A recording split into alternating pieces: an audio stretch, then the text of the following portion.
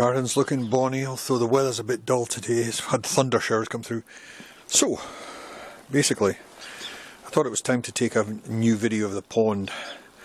It's changed and improved as I've added bits over the years. You know what I'm like, I love to tinker with things and make things better. So, basically it's went from just a plain deck area to having a bird bath that is actually a skimmer. We've got just 2 goldfish in here. They seem to thrive if there's just 2, or when I had 5 in here they seem to be a disease breakouts every now and then, but they're a lot healthier now. We've got this marginal plant bed, which initially had a mixture of plants, but the irises have just swamped everything and taken over. But they're doing really bonny. They were unfortunately past the best of them, but they did have up to 13, 14 blooms at one time. There's only one left now. The rest of them have all turned to seed pods. So what I'm going to do is I'm going to strip this down and to get the top decking area painted. If I'm right in thinking, the top decking area was painted nearly 10 years ago. So it's done not bad for that period of time. Anyway, so I'll switch on the video and let you see some of the mechanics that goes on under the bonnet. Right, so that's the pond part disassembled. The area that does all the pumping and maintenance is here. So this is the pump tank, because there's no pump in the bottom of this tank. It's actually just a pipe that leads up and into here. The water is then pumped out of here and through into the filter system, which is inside the shed here. Oh, it's locked, I won't bother opening it. Which is a rather oversized filter tank, but it does the job anyway. Then what you have next is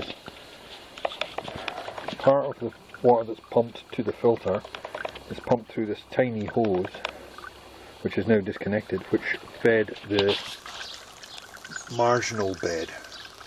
And here's the hose for the marginal bed. I'll connect it up and you'll see what I'm saying when I say it. There you go, see? Pumps into 2 ends. The water goes in one end of the marginal bed, goes along and drains into this line here, which lands up going through and back into the tank. So that feeds water to the marginal bed.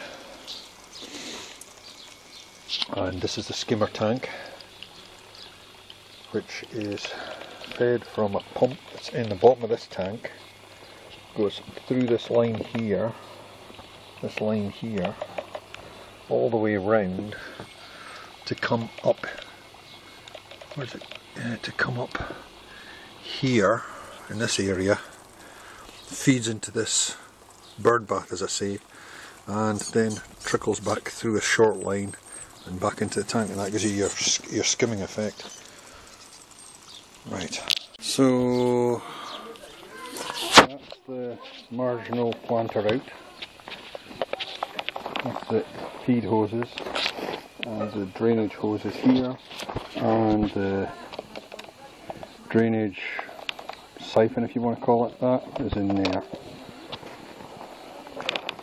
One disappointing thing, once you go and get the green paint, and it's turned into green water. Bit of a disappointment, but then it's been sitting there for God knows how many years.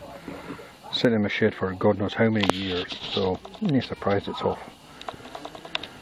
Still, a new one costs about 12 quid, so I'll be going to DIY store to get some of that. That's the first coat on the apron. The polythene's there to try and let it harden off overnight before I put the second coat on. Deck chairs are providing a convenient tent to keep the plastic away. Can't get it all totally covered, so that's the only problem. Pain. Okay, cool. I'll show you this once I take the polythene off. I have to excuse the dull weather. It was fine up until about 10 minutes ago, and then it died off. Anyway, so this is the pond now, all back together, spruced up, looking good. So, what can I tell you about, well, the shelf has been modified now. You can see there's bubble coming out. That's because what I've done is I've put little ways of connecting the hoses that come from the marginal water bed, the marginal plant bed, and the skimmer, or the bird bath, which is the skimmer.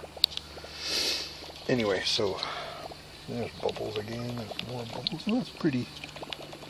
There we go, pretty. Okay, so going under the bonnet, what we have is a skimmer tank. There's actually a tank here and another tank hidden underneath here. These are actually empty cornflakes Tupperware boxes. So there's two of them tied together to get some volume going. In here should be... oh crap, where did the filter go? Oh, what's the bloody filter? Oh, here it is. Duh. So the filter sits in here like so. You'll recognise that all this is made from plastic bits and bobs salvaged from the recycling bin and stuff. So that's the overflow with a filter for the overflow. As I say, so the water from the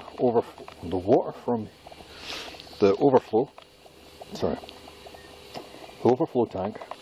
There's a pump in the bottom, a small, tiny little pump in the bottom. Quick, I'll show you quickly if I can. There you go.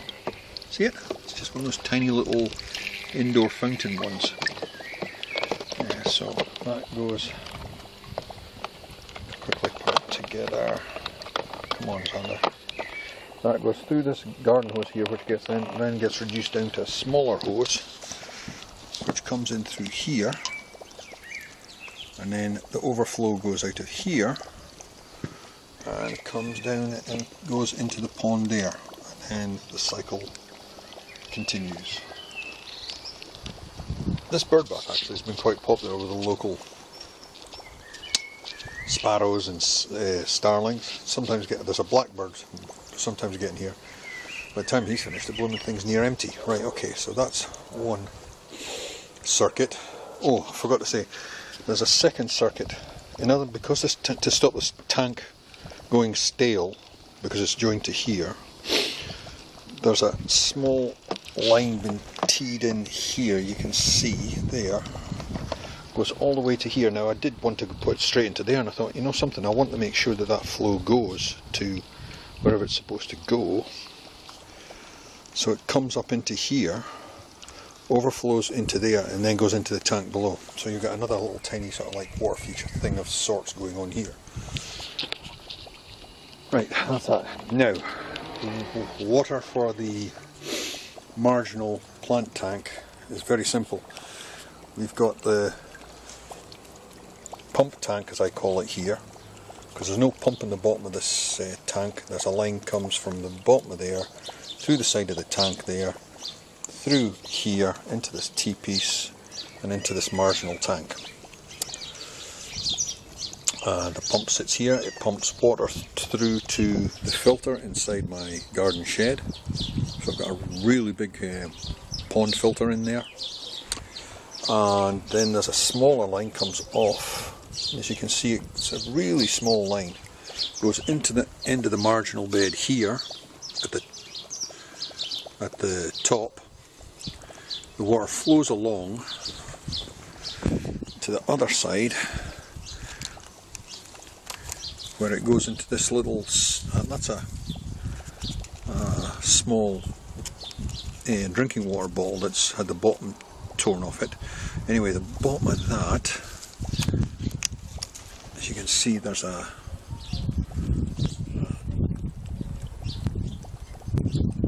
little upright standing tube there. And that's its job's to keep the level about right. If it gets blocked a bit, then the level obviously will rise, but then the head of water will push it down and eventually clear the pipe, so it keeps itself pretty clean and pretty clear. These get covered with stones, just to make it all look pretty.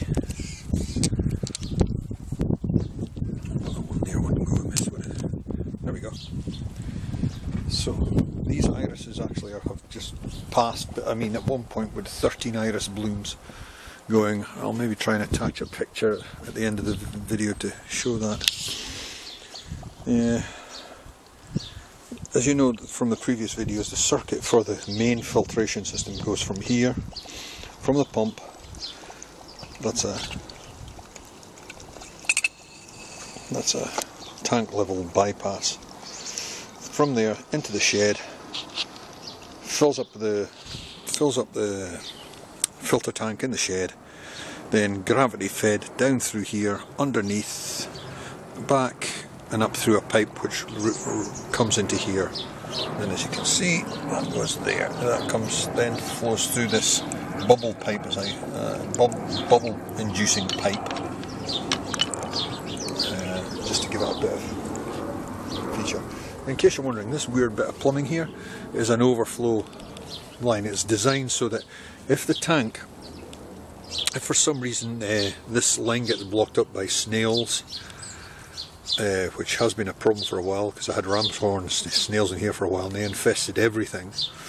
If that gets full, then obviously this tank gets full and it could overflow into the shed. So what this is a siphon line. The idea is once this gets water, once this pipe fills with water, it will start a really strong suction and it will suck everything dry before it's got a chance to overflow.